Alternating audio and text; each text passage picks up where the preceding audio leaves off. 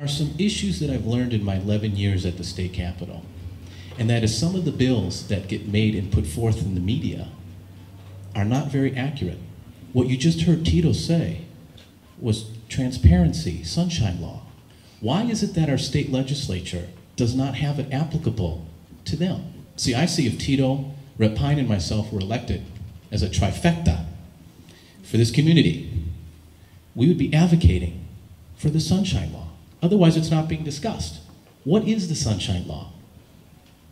Let's take Senate Bill 2402. 3/5 of our district pays a maintenance fee. You pay a maintenance fee to your homeowner association, whether you're in a condo or in a townhome. My opponent voted for that bill to come up with a brand new tax, a maintenance fee tax. Senate Bill 2402 came up in a committee hearing where the public couldn't weigh in.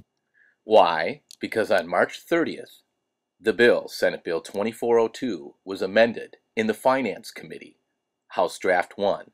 That's where they stuck in the maintenance fee tax measure.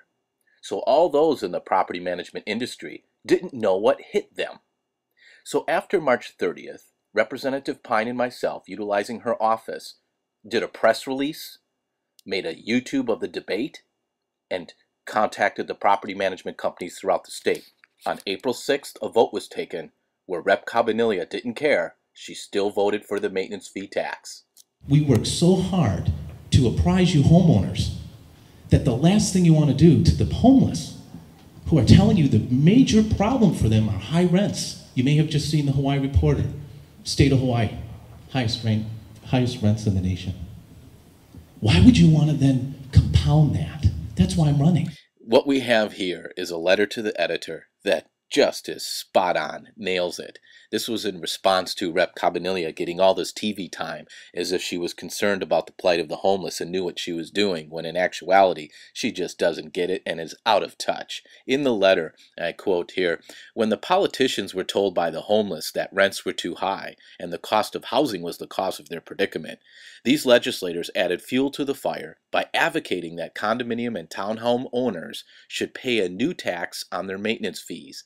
This vote on Senate Bill 2402 on April 6 was a vote to favor taxing maintenance fees that in turn owners would pass on to their renters. If legislators want to help the homeless, they would never have drummed up the housing tax that exacerbates the problem." Came up with the proposal to help make up the revenue loss with a maintenance fee tax. Imagine, folks, if you just merely live in a townhome or a condominium complex, on your common expenses, you hooey up, you put all your money on the table here.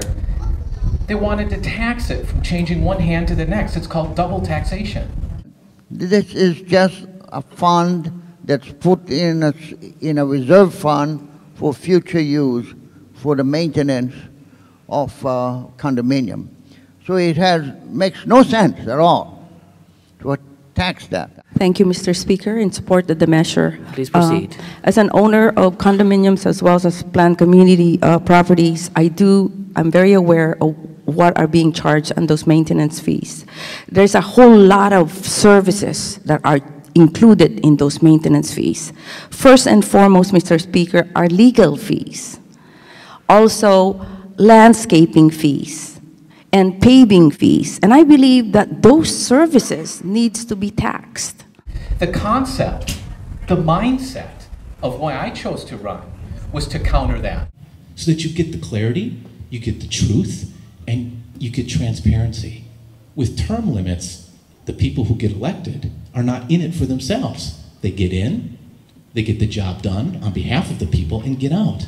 Get the new blood in, so that one isn't beholding to their donors. With that said, 11 years, 6 of my years were for State Senator Will Sparrow. I was his office manager. 3 years for State Representative Rida Cabanilla, my opponent. I was her office manager for 3 years, the last 2 years with Rep. Pine. With that said, I am so happy to be here. I have a website, would like you to entertain and consider my candidacy. Mahalo.